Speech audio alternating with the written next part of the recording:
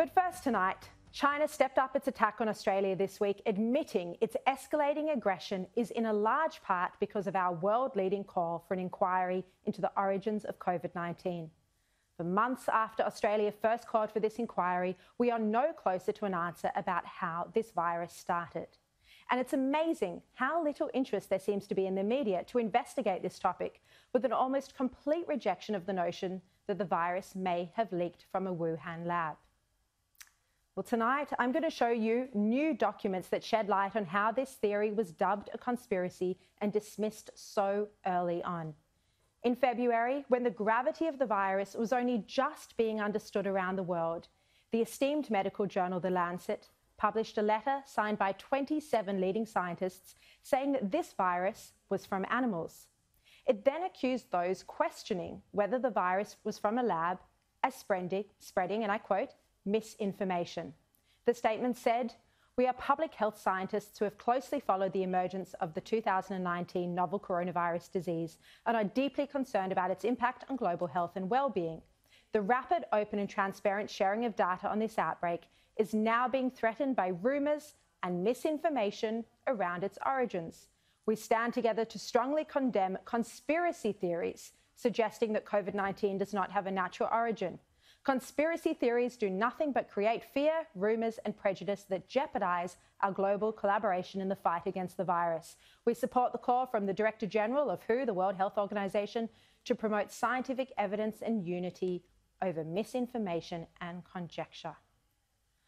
Well, new email correspondence, 466 pages of it, has been released under FOI in the past week, and it's been obtained by the US Right to Know group.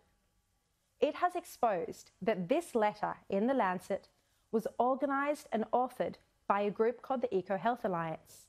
It's a US non-profit group that has received millions of dollars from the US to do joint research, some of it genetically modifying coronaviruses, with the Wuhan Institute of Virology, the very same type of research that is suspected of having inadvertently leaked to cause COVID-19. And the emails released under this FOI show that EcoHealth Alliance President Peter Daszak wrote the first draft of the Lancet statement.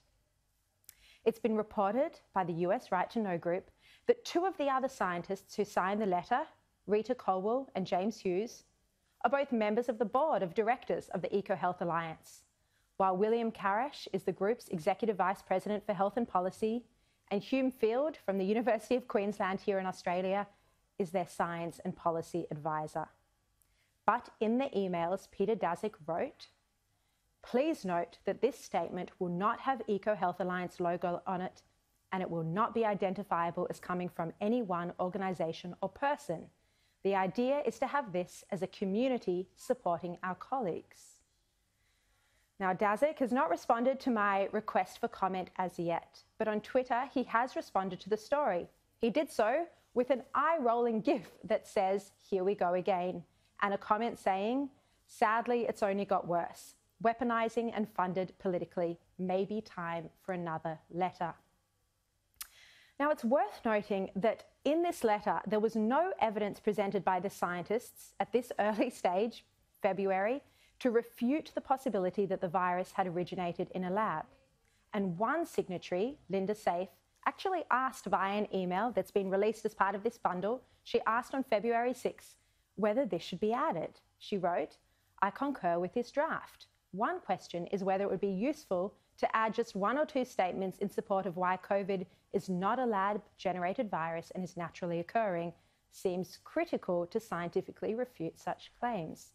Yes, it does. But Daszak replied, "You're right, it would be good to be specific about the bioengineered virus conspiracy theory, but I think we should probably stick to a broad statement." Now, Daszak, in numerous media interviews, has also said, and including in interviews to The Guardian, that questions about a possible laboratory origin of this coronavirus are crackpot theories that need to be addressed. Now, this letter that appeared in The Lancet, the draft letter, was first written, according to these emails, on February 6.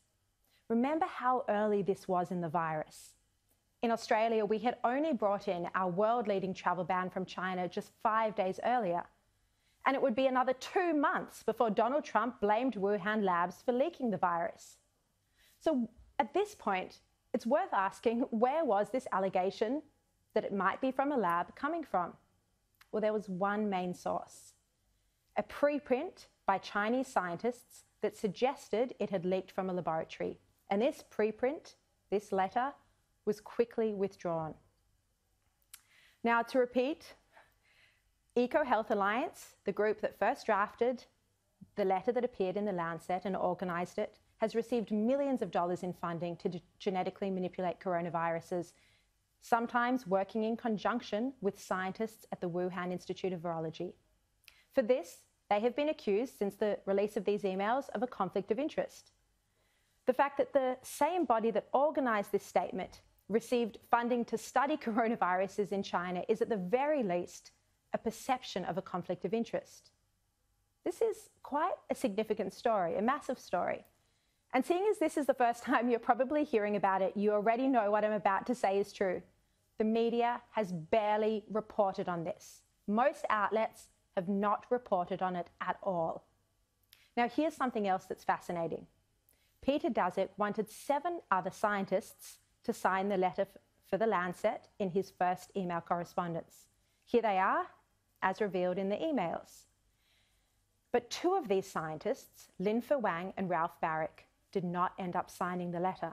The emails reveal that by 10 p.m. on February 6, their names were no longer on the list of signatories. We don't know why they didn't agree to sign the letter, what happened in those hours between when it was first drafted and when it later appeared in the publication. And I've contacted both of them for comment, but not heard back yet. But interestingly, Professor Barrick from North Carolina University has worked with the Wuhan Institute of Virology's so-called Batwoman, Shi Zhengli, before. They did a study published in Nature Medicine in November 2015 into bat coronaviruses. And this study that they did together acknowledged that gain-of-function work they were doing could actually create more deadly viruses. The conclusion in their study spoke about this very risk. It said the potential to prepare for and mitigate future outbreaks must be weighed against the risk of creating more dangerous pathogens. In developing policies moving forward, it is important to consider the value of the data generated by these studies and whether these types of chimeric virus studies warrant further investigation versus the inherent risks involved. Quite extraordinary. Now, the early scientific studies published by medical journals like The Lancet and Nature and others are now also coming under scrutiny from serious world-leading scientists amid claims that the data that underpinned them was flawed. The very earliest data in COVID-19 that originated from the Wuhan Institute of Virology and formed the basis of these early papers that said the virus definitely had a natural origin, was naturally occurring, this data is now being questioned by scientists who say it deserves greater scrutiny. The data has been selectively shared and some data sets have gone missing. As the US Right to Know group notes in one of their articles, Chinese governmental authorities first promoted the idea that the source of the causal agent for COVID-19 in humans came from a wild animal in December. Chinese government-supported scientists then backed that theory in 4 separate studies submitted to the journals between February 7 and 18. Now, in Australia, we exposed some problems with one of these early studies. Our story at the Daily Telegraph on May 11 revealed that China's People's Liberation Army had been involved in the scientific research into the origins of the coronavirus, which was then published in these esteemed journals. The study, which was at the time trumpeted by the University of Sydney as helping to solve the puzzle of how COVID transferred from animals to humans, it relied on a key laboratory in an institute in the PLA's Academy of Military Medical Sciences to conduct its genetic sequencing and virus isolation. This study was co-funded by the Australian Research Council, so Australian taxpayers, and the Chinese government. The director of the Microbiology Institute that did this work, the genetic sequencing and virus isolation, his name is Professor Wu Chan Kao. He is thanked in the paper's acknowledgement for his, and I quote, substantial contribution. He has the rank of Colonel and is a Wuhan Institute of Virology board member. As you can see, there are clear conflicts of interest here.